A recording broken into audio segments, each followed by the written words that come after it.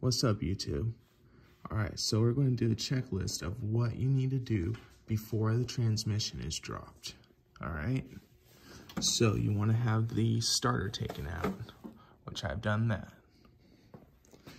Before you have the starter taken out, you want to have this disconnected. All right, another thing, you want free access to this. So this whole area, you don't want anything hanging you up, all right? If you have a stock exhaust system, I believe there is a bracket that you're going to need to undo.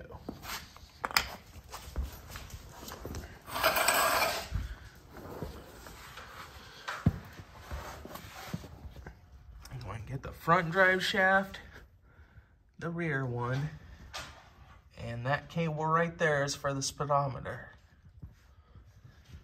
Get the transmission jack in place. I'm gonna get the floor jack, and I'm gonna get it so it's resting right here on the transfer case. I need to take this bracket down. This is what's holding it up right now. So what I'm gonna do is bring the floor jack around, jack it up right here so it's supporting it, and undo these and move some jack stands around and hold it up with the jack stands. Release the floor jack. It'll be held up by this and the jack stands, and that's when I'll get the floor jack resting on that deal. Then I will slowly lower it, and it should all just work out fine.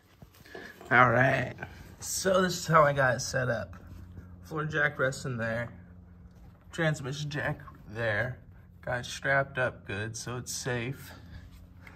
And then I just need to get the other four bolts on the other side. Then I will move this transmission support out of the way and slowly lower it and slide it all out. All right, so we got that big old bar out of the way. It's right there. I'm going to just slowly lower the jacks. Wish me luck. All right, so far so good. Just coming down good. Let's check.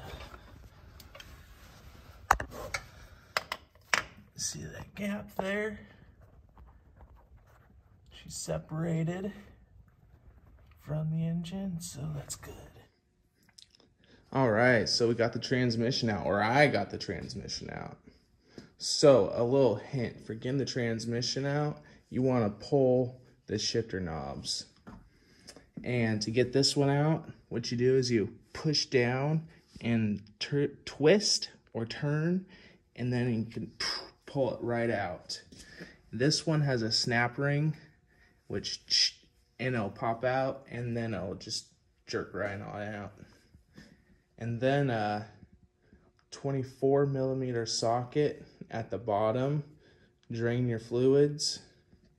That'll help take some weight off, and also take the bracket off so you can access the bolts for the front drive shaft. Get that off. Get the slave cylinder off. What else?